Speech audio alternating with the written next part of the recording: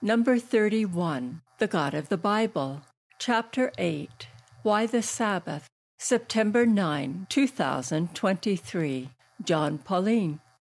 Well, today our topic is why the Sabbath, and this is the 8th part in a series, The God of the Bible, led by Jon Paulien. But before we start, Livius is going to offer prayer for us.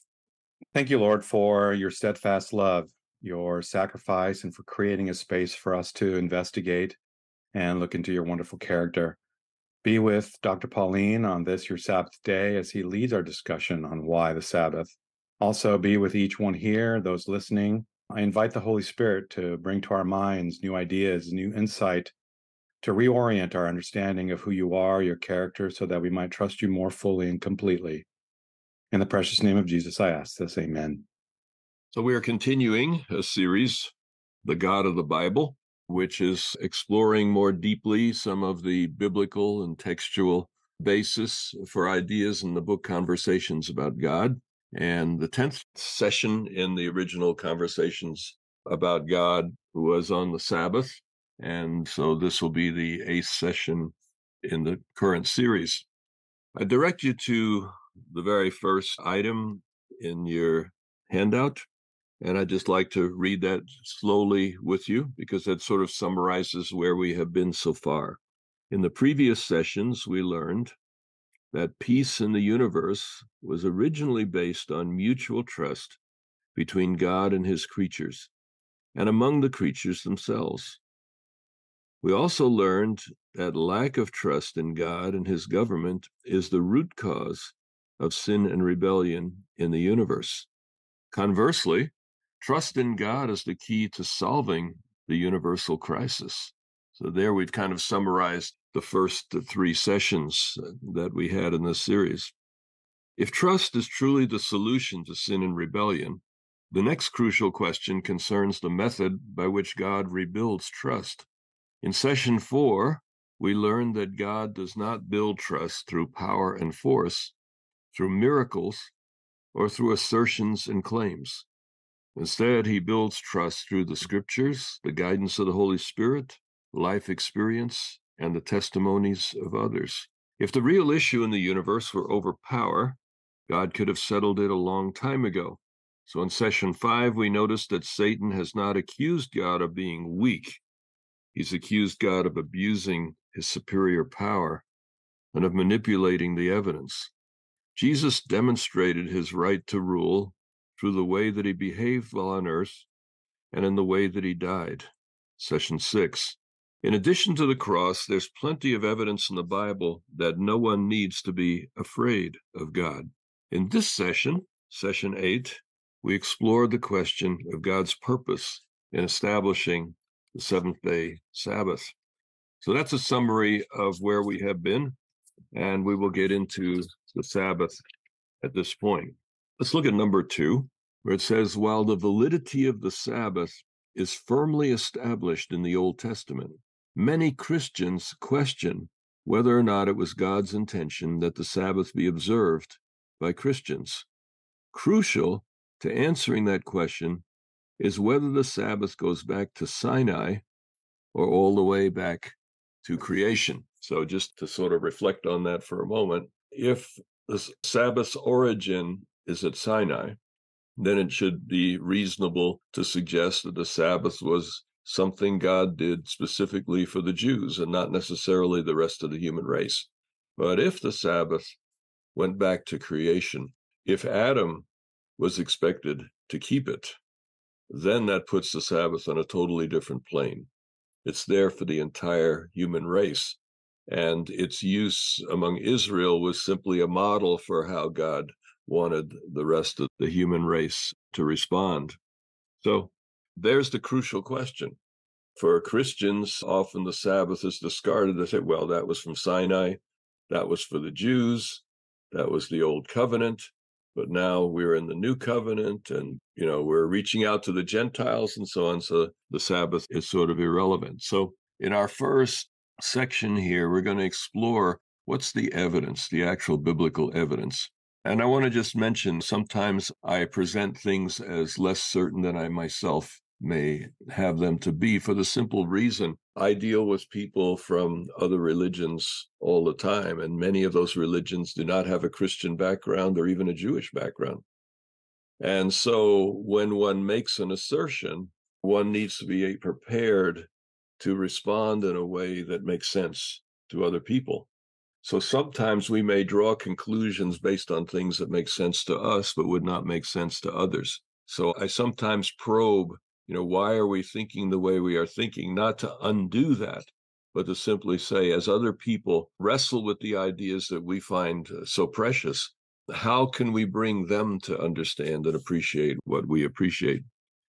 And so let's, Adventists, in this question, point to Genesis 2 and Exodus 20 as proof that the Sabbath goes back to creation and is therefore valid for Christians today. But what do these texts actually say? So let's start with Genesis 2 and verses 1 through 3, kind of a core text when it comes to the Sabbath. Thus the heavens and the earth were finished, and all their multitude. And on the seventh day God finished the work that he had done, and he rested on the seventh day from all the work that he had done. So God blessed the seventh day and hallowed it, because on it God rested from all the work that he had done in creation. All right, so in verse 1, it tells us that creation is complete. When you come to chapter 2, God has finished the creation that was being described in chapter 1. And it tells us then, on the seventh day, God finished the work he had been doing and rested from all of his work. And God blessed the seventh day, made it holy, because he rested from the work of creating that he had done. So traditionally, Adventists indicate, well, in Genesis 2, the Sabbath was established at creation. What do you think? What kind of response would you get from somebody who doesn't believe that? Based on this text, what's missing in the text? Larry? Well, I'm not sure if this is going to answer that question, but I reread Heschel's book, The Sabbath, and it's amazing the ideas that you get. I noticed something in the reading of that text that I'd never noticed before because of the way Heschel describes the creation of Sabbath.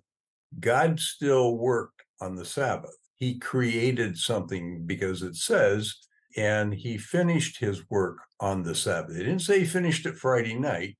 It said he finished it on the Sabbath. So if that's true, and then if Heschel's correct, therefore, I think there's a logical link that the entire process of creation included the Sabbath, that the Sabbath wasn't just something that was tacked on as an afterthought.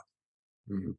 And I suppose that the suggestion is then creating the Sabbath and resting are not at odds with each other in God's mind. Are you asking me?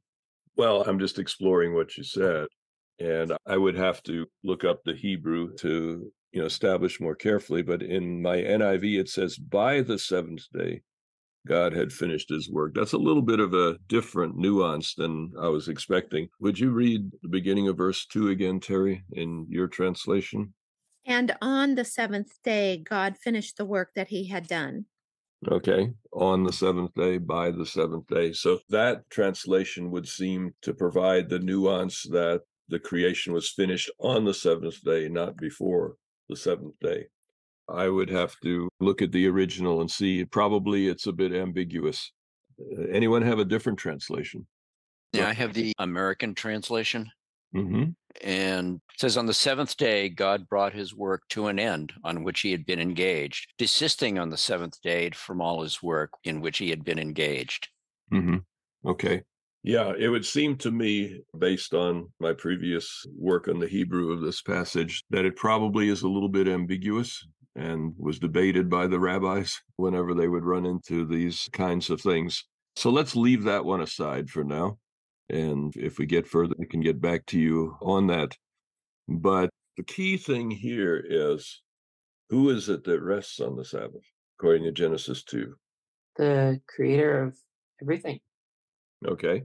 It says in my translation that God finished the work he had been doing, and so on the seventh day he rested from all his work. Now you can see the ambiguity in there. God finished the work, but he rested from all his work.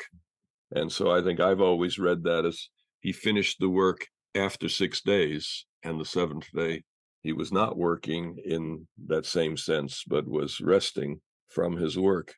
And God blessed the Sabbath day, made it holy, because on it he rested from all the work. Who's not resting? No mention of Adam. You see, the text doesn't explicitly say the Sabbath was made for Adam. It says God created the Sabbath and God rested on the Sabbath, and God enjoyed the work of his hands. So for those who do not wish to see the Sabbath as going back to creation, as far as we're concerned, there's a loophole in there that I wanted to mention. All right, Julie. I think when you ask the first question of what other people might say if they didn't, how they might counter that, they would also probably say there's no command. But I think this is maybe stretching it, but I think in this passage itself, there is a subtle invitation or expectation that we might miss. And that is because you've got this eternal being. And it depends on, I don't know how the Hebrew reads, but when we use the word rest, it can mean several things. One is that we just stop doing something, and I think that's kind of where the Hebrew is going. But it also implies time and space. And God is moving into our time and space. He's on this earth. He's created all this stuff. He has all these living beings. And he's confining himself for a day into that time and space. That would seem like an invitation to that entire creation to be with him. I like that very much. That's a very sharp comment, I think. I think what Heschel would probably say, coming back to a person Larry mentioned, the rabbi, I think he would observe Adam was created in the image of God. And that suggests that what God does, Adam would do too. And a Jewish son is expected to behave like his father. So I think in the Jewish mind, the absence of mention of Adam is not troubling, because it's implied, it's understood in the very thing. And I think those are solid arguments and that we can rest on them, but they probably still won't be convincing to the average Christian, the average Sunday keeper who wishes to see things a little bit differently. So we'll keep that in the air and come back as we move forward and look at other texts. Neil? The translation that I'm looking at says, by the seventh day, God finished the work that he had been doing, and he ceased on the seventh day all the work that he had been doing. Mm-hmm.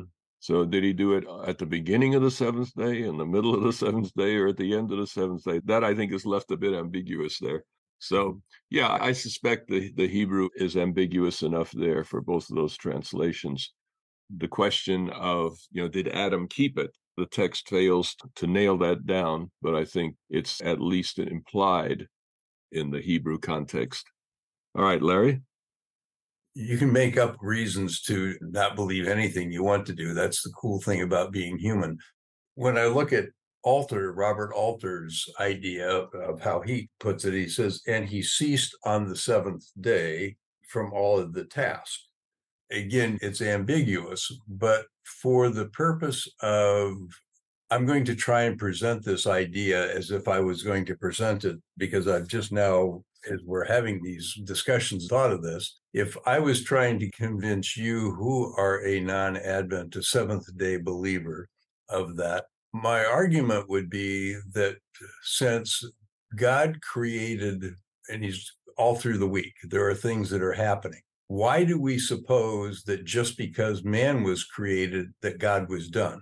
There's nothing in there that said that God had no further plans for anything else. So until you get to the seventh day, and now it says he's completed everything.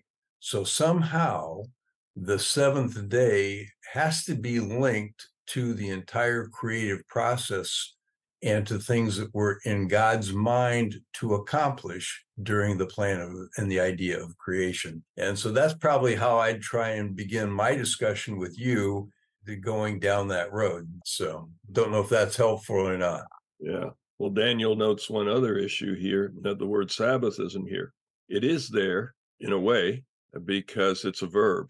God Shabbated on the seventh day. On the seventh day, he Shabbated, etc. So if you read the Hebrew, you understand what is in view there, but the noun Sabbath is not used here as well, nor does it state that the Sabbath was expected from Adam and not just from God. All right, Liz? I'm wondering what it means for God to bless something. It certainly isn't like he needed to have a nap because creating was too much work. And that whole concept of God blessing a certain and creating this certain space and time leads me into thinking that there was a bigger picture involved. And so it would seem that that is a introduction into the great controversy model and the fact that this was a space and time for the whole onlooking universe, because obviously Adam and Eve did not know about the great controversy probably at this moment in time. So to me, this would have involved the universe spending time in saying, now, how did this week answer Satan's charges? So I think we may be looking at that word blessed and what it means might be beneficial. I like your point, because blessing is something that comes as a consequence. You know, the blessings of the covenant are the good things that happen when you keep it. To bless the Sabbath day, it seems to me, implies that the Sabbath would be a bringer of good. It would be a bringer of positive outcomes. So blessing the Sabbath implies that it was for human beings, in that God designed it to be a blessing, to be a positive for human beings. Implication there. And remember, Jesus read the Hebrew Old Testament very carefully and understood it very carefully. So when we do get to Jesus and he clarifies these points, I don't think he's adding something that's not there. He's simply elaborating on what he as a Jew would understand is there. So helpful point, Liz. Livius? I kind of wanted to continue Larry's thought of what came before. And sometimes it's helpful to think about what came before some specific event. And what came before are days 1 through 6. And it says that in the image of God, he created them, male and female. And so I'm wondering, are they just the ones that were created in the image of God, or is everything that God created designed to work with his image?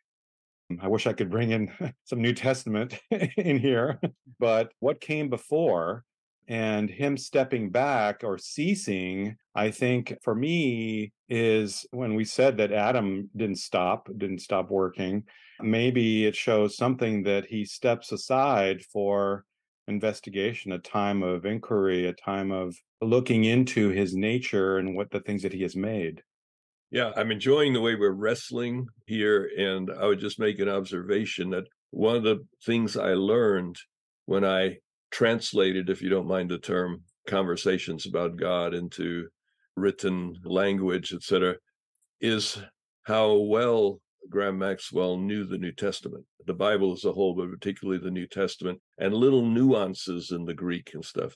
So what we are doing is really going back behind and looking at the foundation and wrestling with the challenges that you find there. And that was the whole purpose of this series, is to go below the surface of conversations about God and explore some of the biblical foundations. And if you understand those well, then the concepts become easier to share with others. And as a fellow New Testament scholar, I'm certain that Graham had many points where he was kind of like, well, I don't know which way to go with this one, and wrestling with it, and then coming to see it in a larger picture that would bring things together. So that we're going to try to redo some of that work together. And at times it's a struggle, but you wouldn't expect, if you understood God, that it would be simple. If we could understand God, he wouldn't be God. So he's far beyond what we can grasp, but it's healthy for us to strive and to wrestle. All right, Lou? The Sabbath is about relationship to God, relationship to family, and from there on around the world. All right, Bill? I have a Tanakh, which is a Jewish Bible. This was the new Jewish Publication Society translation, according to the traditional Jewish scriptures. And if I might read that and start at 131 through 2:3, it says, "And God saw all that he had made and formed, it was very good. And there was evening and there was morning, the sixth day. The heaven and the earth were finished in all their array. On the seventh day, God finished the work that he had been doing, and he ceased on the seventh day from all the work that he had done. And God blessed the seventh day and declared it holy, because on it God ceased from all the work of creation that he had done." And that's the way the Jewish translation reads. Very helpful. The first phrase of verse 2 again. On the seventh day, God finished the work that he had been doing, and he ceased or rested on the seventh day from all the work that he had done. So it goes with on. A number of the translations have said on, and others have said by, and so forth. Yeah, that's helpful. Appreciate that. All right, so Genesis 2 leaves us with the origin of the Sabbath as a concept, but a brick or two short of being able to demonstrate that it went all the way back to the beginning for the human race as a whole, which is the point that is at issue. So let's go to Exodus 20 and verses 8 to 11.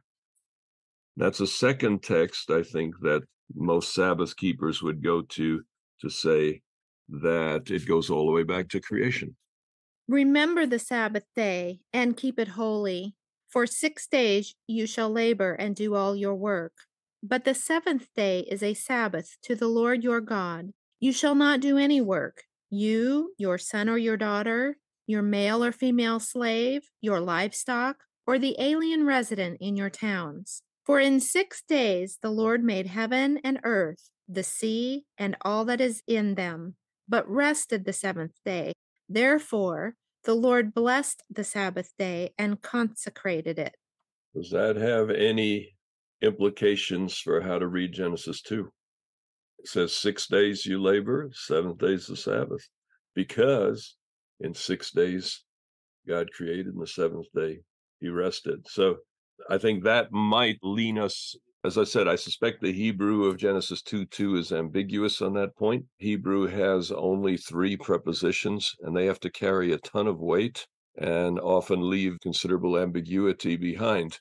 But it seems that the wording of the fourth commandment is clearer, that the work was done in the 6 days, and that the Sabbath then represents a period of rest. Does the fourth commandment say that Adam kept it? Still does not. Okay. So our 2 favorite texts probably fall a little bit short of making the point that is so important for our non-Sabbath keeping friends.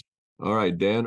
I wonder whether we might consider the seventh day, the Sabbath day, rest, and the idea of rest, as some people have suggested, the completion of creation. That is, from a psychological standpoint, if you look at it, the total person, rest is a very important component of it. If you sort of think about us sleeping for several hours every night, that whole concept of rest, I think, to me, is an important concept in completing the whole person. And so I think the fact that God, throughout the Bible, in the Old Testament, he has Moses continually telling them to remember, remember, remember.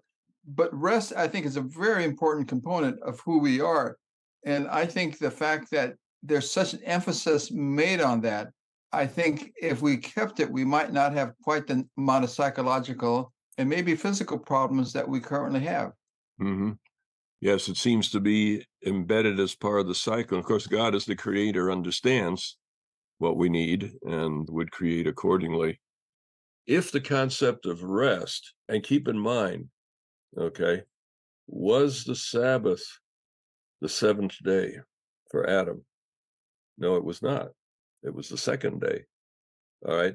So to say the Sabbath is the seventh day, Adam, would have been keeping the wrong day. It wasn't the seventh day yet, etc. So why does the Sabbath come when it comes? It's because God has completed his creation. And I would presume he and Adam together were reflecting on that creation and learning from it. And so resting includes reflecting on what God has done, reflecting on God's character, etc., which is what we are doing in this session. So rest is not totally incompatible with study with prayer, with reflecting on what God has done. That can be hard work in its own sense. But the resting here perhaps has a little more nuance than simply taking a nap or recovering from hard labor. Of course, in ancient times, the 6 days was really hard labor. It was toil. And Sabbath was a day off from hard labor. Sabbath as a day off from sitting at the computer may not seem quite such a blessing. But when you're doing heavy lifting 6 days a week, the Sabbath, that Sabbath rest, every fiber of your being is being blessed by it. When you look at verse 11 again, for in 6 days the Lord made the heavens and the earth, the sea, and all that is in them, but he rested the seventh day. Therefore the Lord blessed the Sabbath day and made it holy. So he almost seems to be here alluding to Genesis 2. So it indicates a couple of things. First of all, the basis for the week is in the Sabbath. And scholars have looked for a natural basis for the Sabbath. The month is based on the moon going around the earth. The year is based on the earth going around the sun. But there's no astronomical cycle that's a week long. And scholars have wrestled with that. The best anyone's come up with probably is that the lunar cycle is 28 days and scratch, 28.8 or something like that. And so the idea was maybe eventually breaking it up into 4 units made sense to people. And so that's how the Sabbath and the week got started. So the origin of the week, the Bible's the only credible explanation, I think, that the week was simply something that God ordained, God placed into the creation. So the basis for the week is the creation, and the basis for the Sabbath is that God rested on the Sabbath day. But still, Exodus 20 doesn't say that Adam was intended to keep it. So we go on to the next question. What do Exodus 31:13 and Ezekiel 20:12 tell us about the significance of the Sabbath for Israel? So Exodus 31:13. You yourself are to speak to the Israelites. You shall keep my Sabbaths, for this is a sign between me and you throughout your generations, given in order that you may know that I, the Lord, sanctify you. All right, so here it indicates an additional element, which I think becomes significant when you get to the book of Revelation. And that is that the Sabbath is a seal, a sign between God and his people. There's something a little different about the Sabbath from the others. It doesn't say, put God first, have no other gods before me. It doesn't say on what day you do that or give any further instruction. It's just a core principle. Thou shalt not kill, kind of makes sense if you don't want to get killed. But on the Sabbath day, a specific day, makes it a little bit different. It's an obedience you can't do every day. So it's a little bit different from the others. And so it became a sign commandment that those who keep the Sabbath would be telling the world, we are Yahweh's children. We are those who are marked by your mark. Something similar is said in Ezekiel 20:12. Moreover, I gave them my Sabbaths as a sign between me and them, so that they might know that I, the Lord, sanctify them. So the Sabbath is a public acknowledgement of one's relationship with God. And as such, it's more than just generic. God says this public sign will be done by worshiping, sundown to sundown on the seventh day of the week. Worshiping on another day won't fulfill that detail, that this is something, a sign, between us.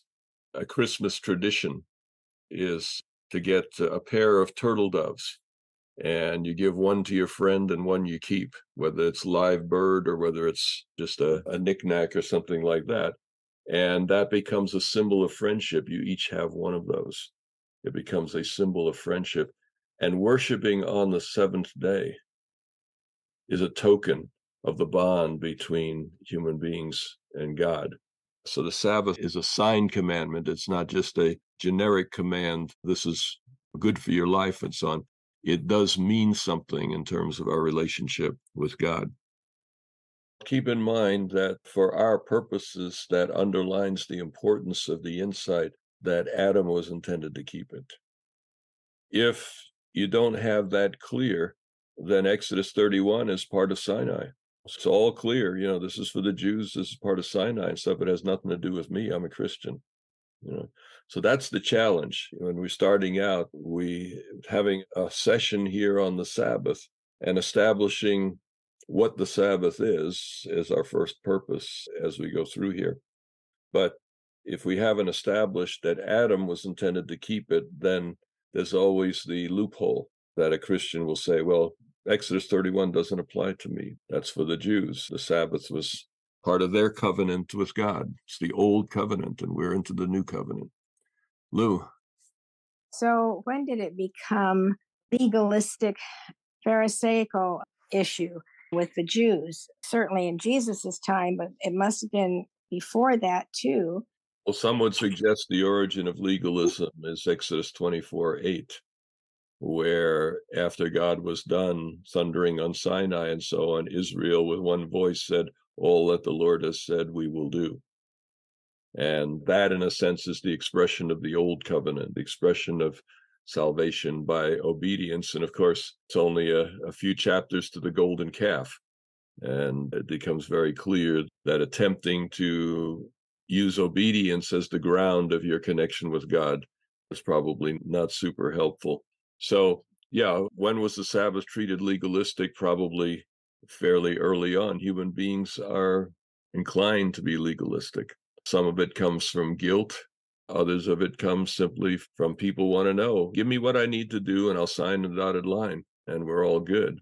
For many people, the idea that salvation is a free gift is troubling because they've probably been trying to earn it for 30 years or 70. And it's hard to believe that you've worked that hard and that it didn't matter.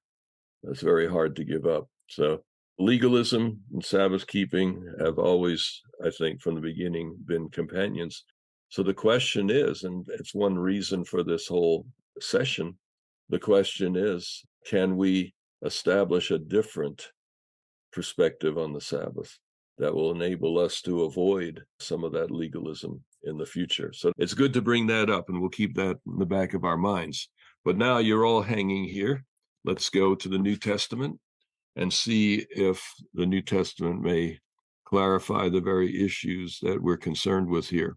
So how does the New Testament affirm the validity of Sabbath for the followers of Jesus? We'll start with Mark 2:27. Then he said to them, the Sabbath was made for humankind, and not humankind for the Sabbath. All right, very simple statement. The Sabbath was made. The Greek word there, ageneto, is the very word used frequently for creation in Genesis 1 and elsewhere in the New Testament. So the Sabbath was made, it was created for man. And we stop here for a minute because the Greek is actually the man. The Sabbath was made for the man. Now here it's perhaps significant that the name Adam is not a name. It's actually a title. In the beginning, if you're reading through Genesis, it's the man, Ha-Adam. So the man, Ha-Adam, was made in the image of God, and so on. It was only in chapter 5 of Genesis that Adam becomes a name.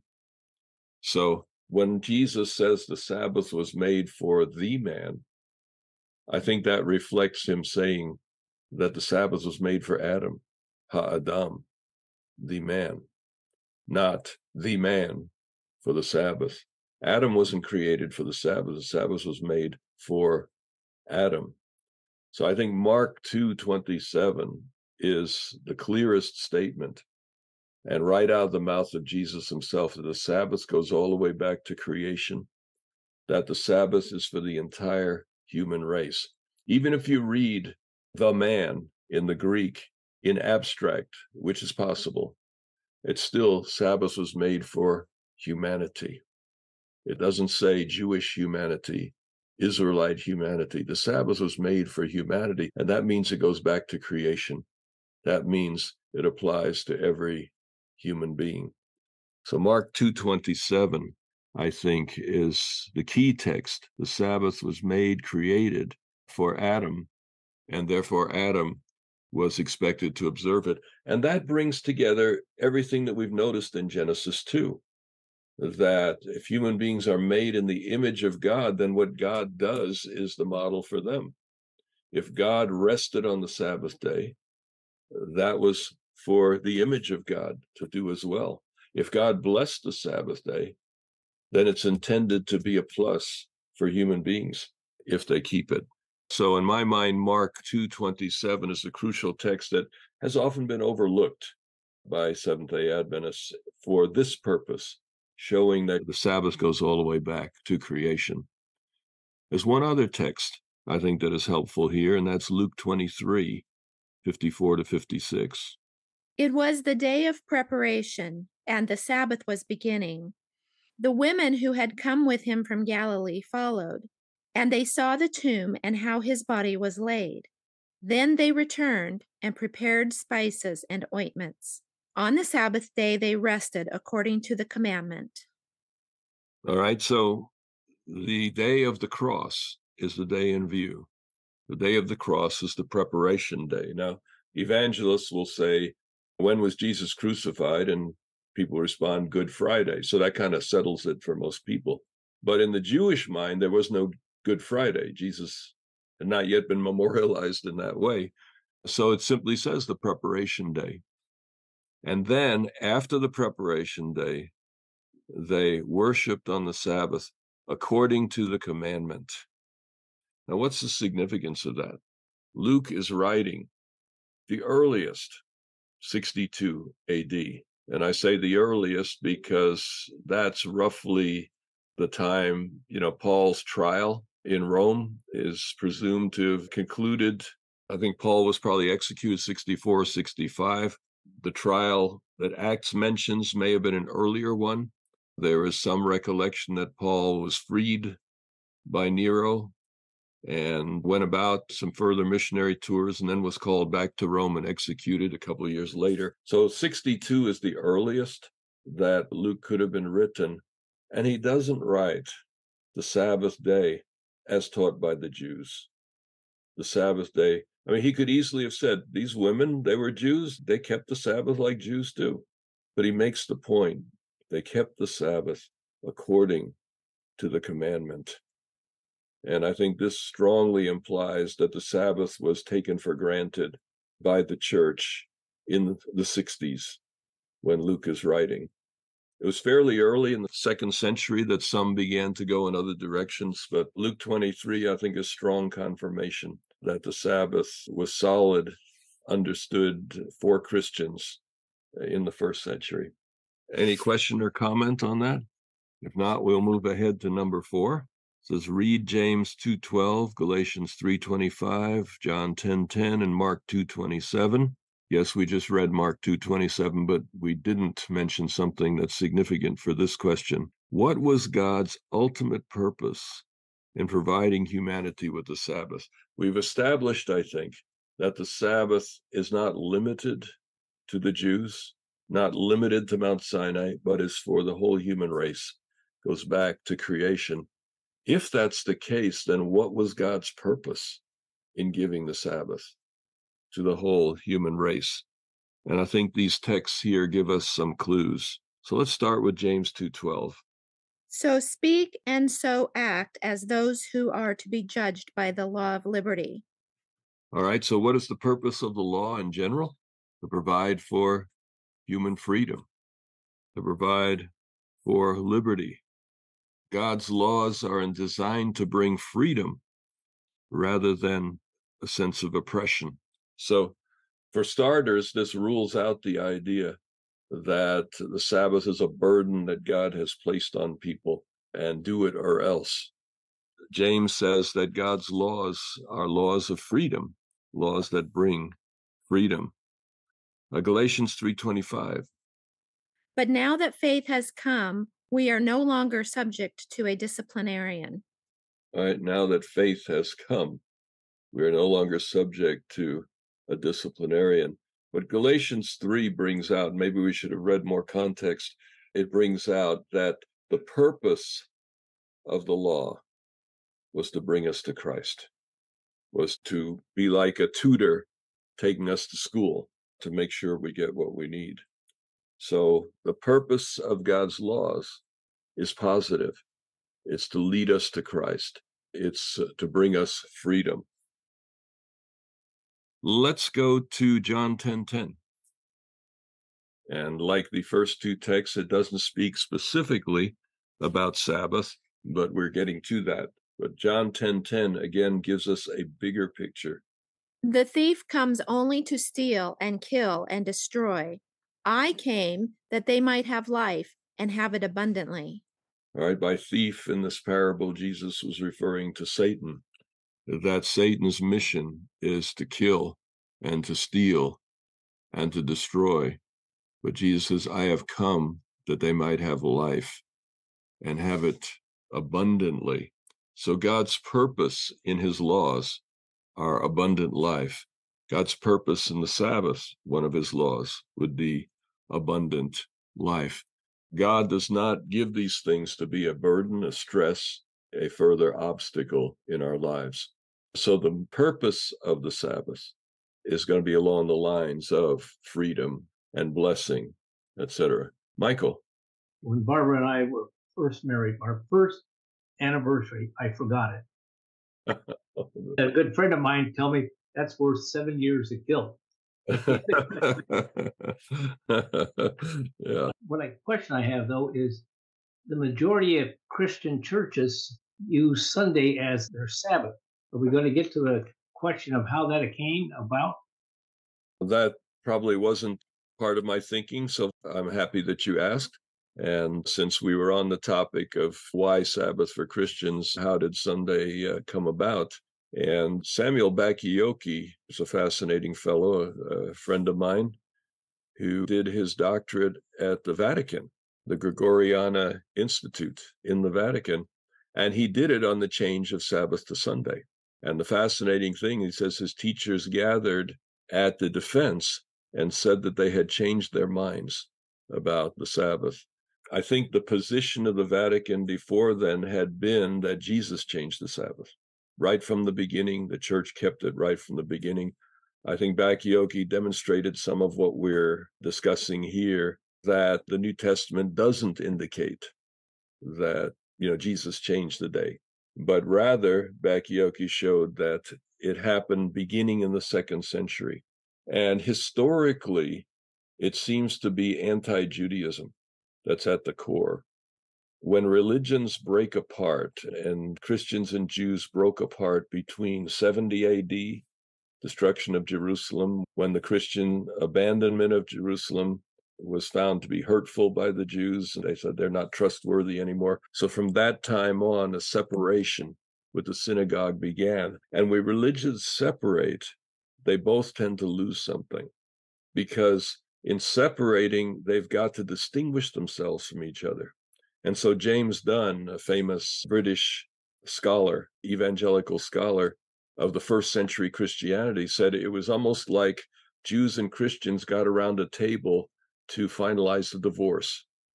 And the Jews said to the Christians, we love the Messiah, but every time we talk about Messiah, people think we're Christians, and we can't have that, so you keep the Messiah.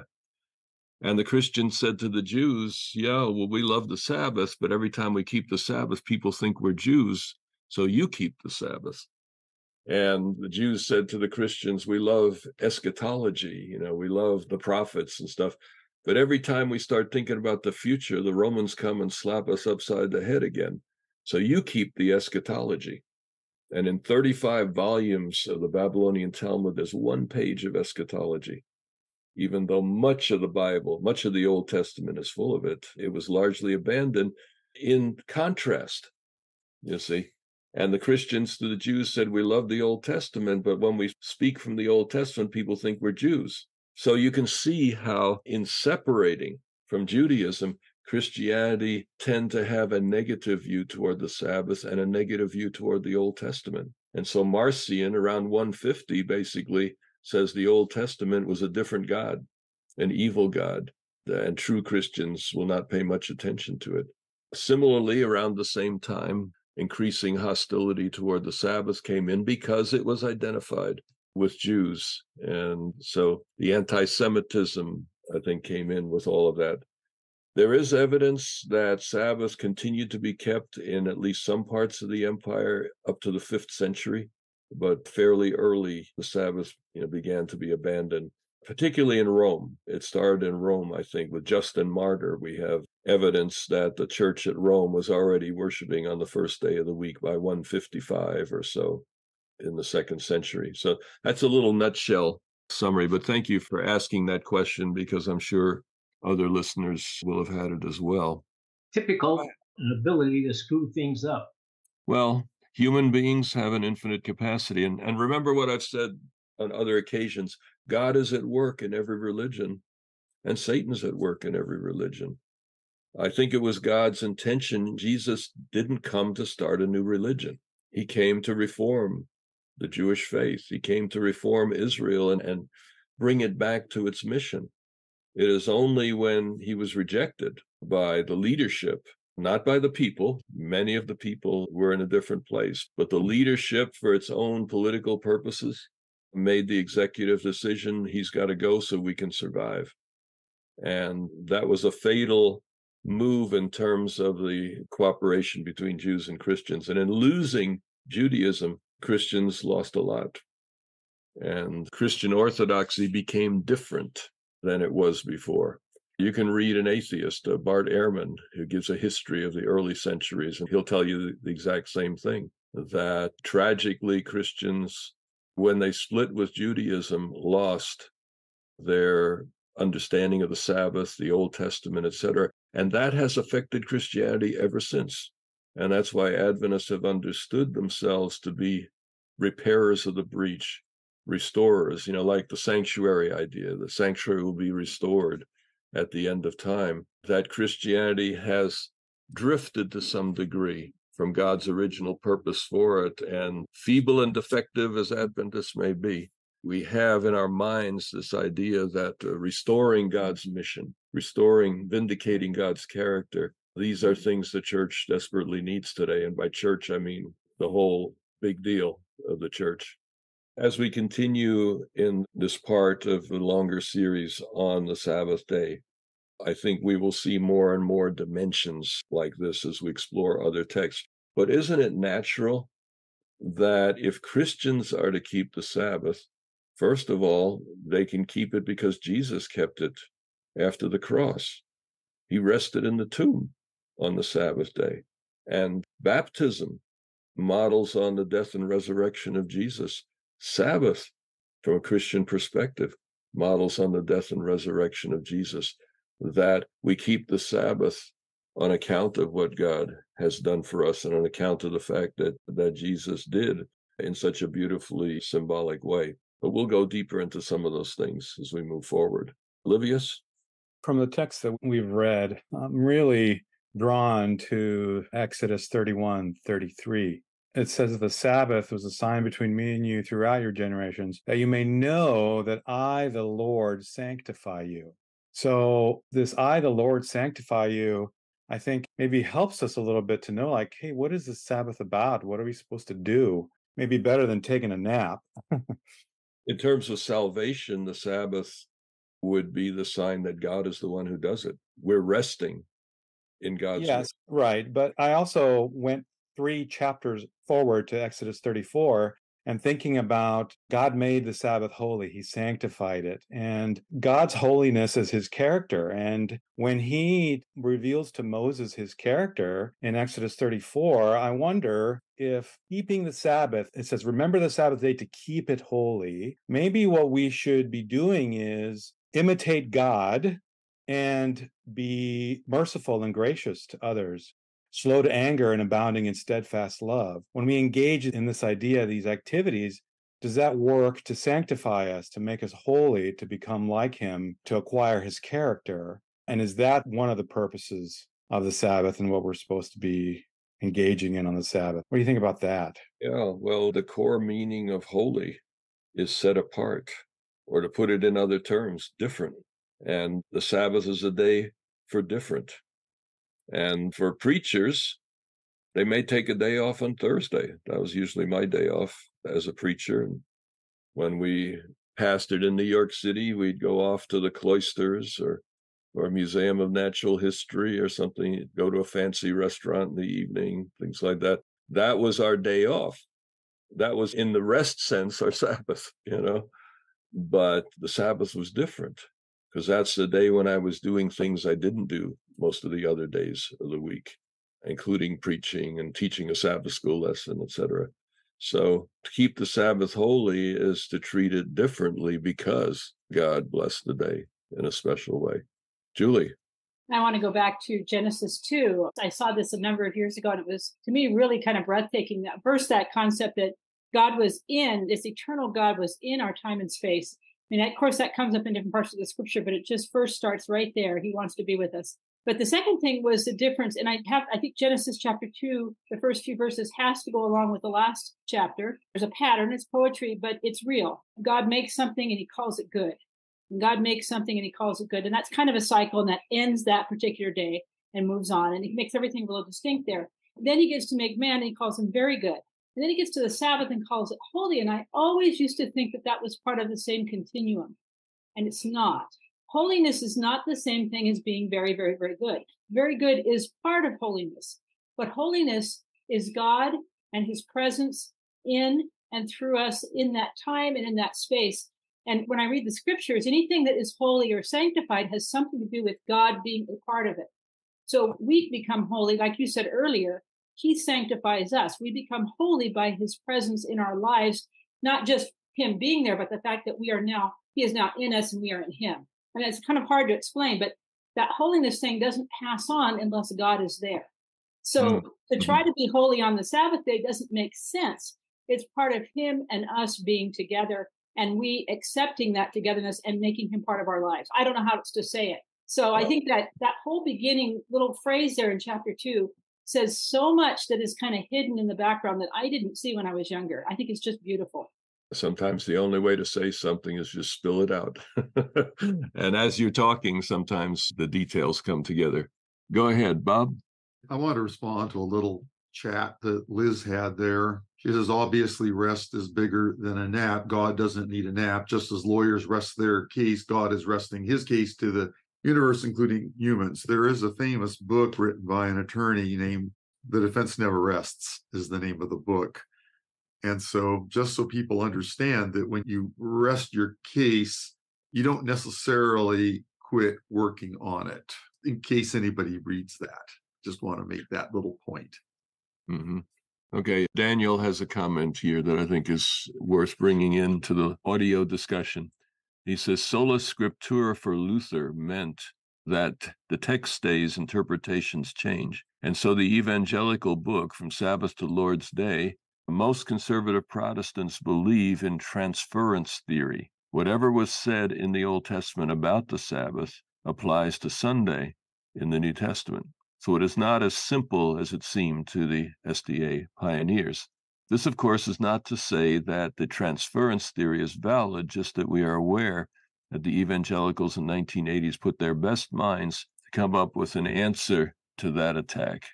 Let's see, Daniel, would you care to elaborate on that? Because I see it's probably an addition to a whole series of comments there. Just for the record, could you elaborate a bit on the attack?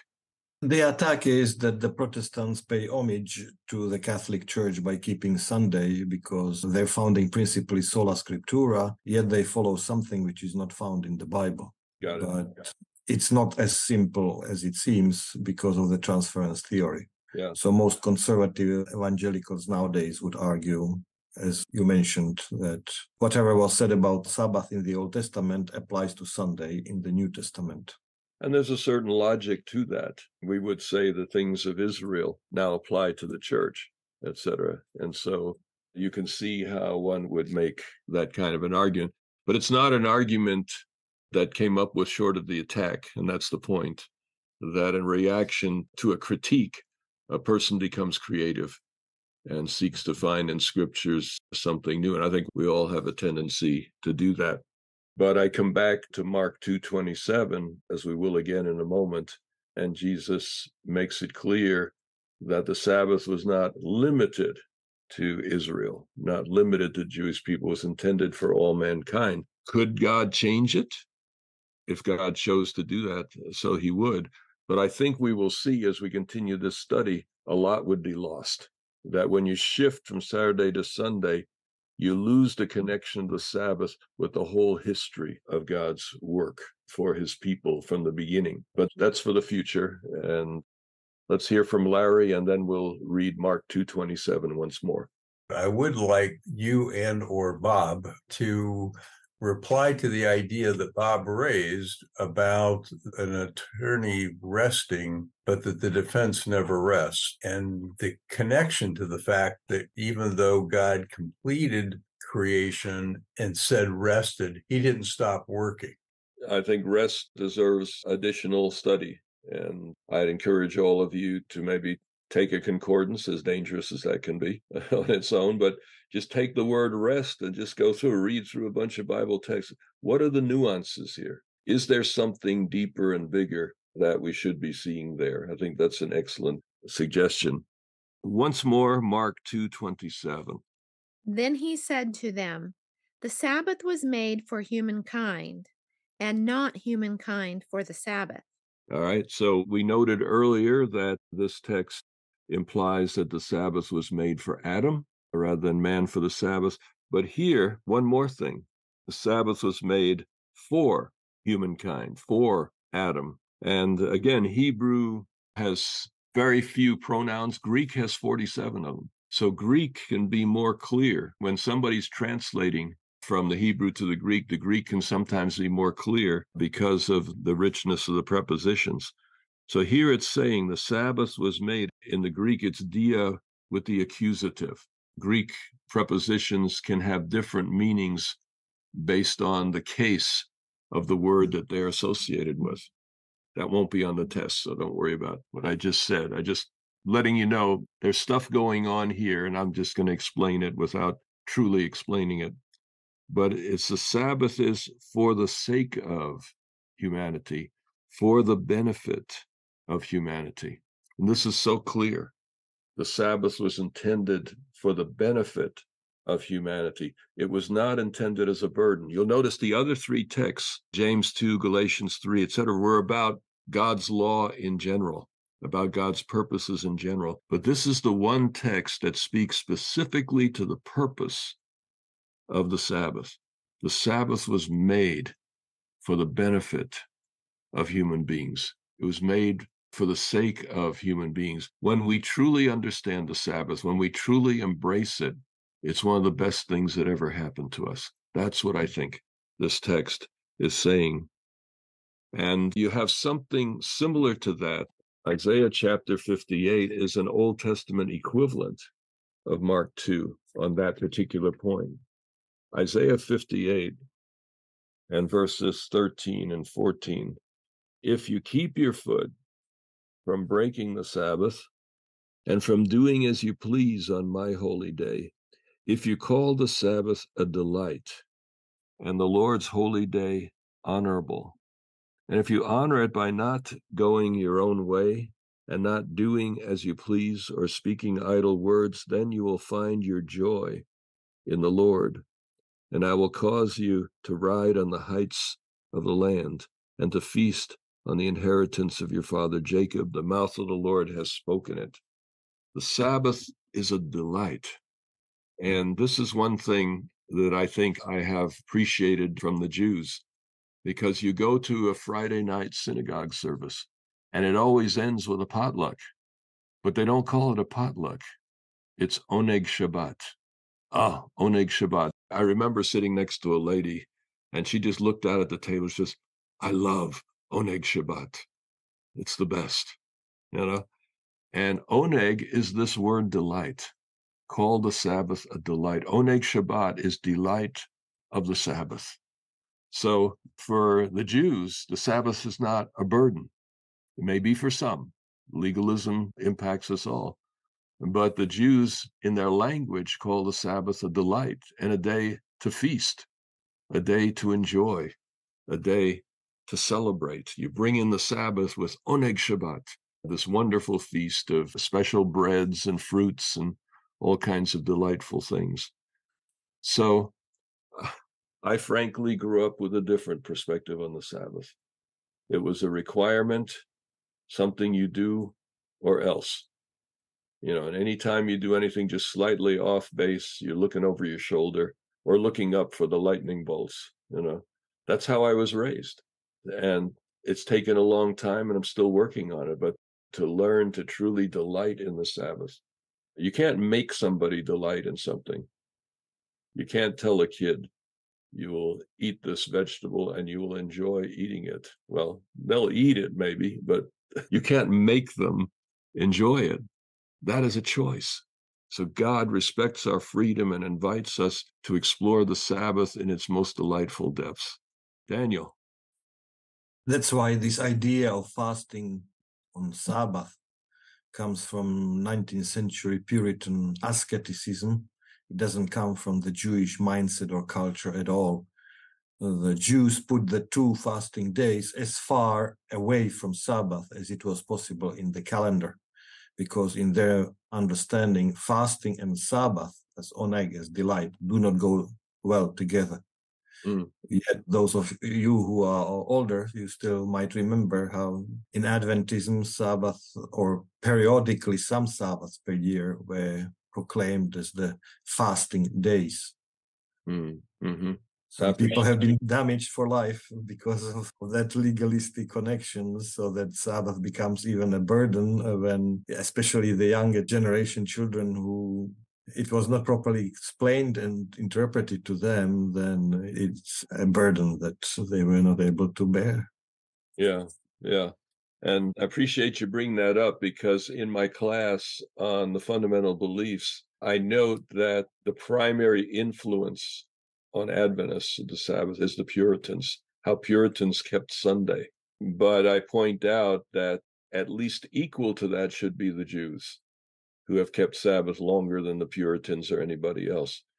And for the Jews, the Sabbath is much different than it was for the Puritans. And Adventists could probably learn from that heritage, at least some, whereas the Puritan heritage was very severe heritage. Michael, and we're heading toward last words, so let it be you. I appreciated what you had to say, John, because I remember as a kid, get up, we're going to church. You got to get ready. And it was frankly drudgery. I didn't want to go, and I made that plain. And it's amazing how a few years and a little perspective that has changed a great deal. I look forward to going to church. Yeah, appreciate that testimony. I think a lot of people can say that. And Graham Maxwell does bring out in one place in Conversations About God, as I remember, he brings out the idea that for children, the freedom of the Sabbath may not be complete. In other words, parents may say, okay, we're going, you'll be dressed and you'll be going with us. But hopefully when they reach a certain age, they will embrace it for themselves rather. But yeah, that challenging place, before kids really want to go, how you handle it as a parent is very challenging. Aaron. Could God have created and commanded Sabbath a different way? And the way that God creates and brings about Sabbath is through resting. And the context is spending time with his creation. And so I think that is a beautiful thing and ties into a point that has been stated, that the Sabbath is, rather than a divine commandment, is a symbol of divine commitment. Yeah. I think an operative principle might be the word different again. Sabbath is set apart, different. And one thing I've done most of my life is I eat the same breakfast pretty much 6 days a week. But on the Sabbath, I have a very different one, and one that I really look forward to. And just to make it special, to set it apart. And it doesn't have to be a drudgery to set it apart. It can be different in a delightful way as well.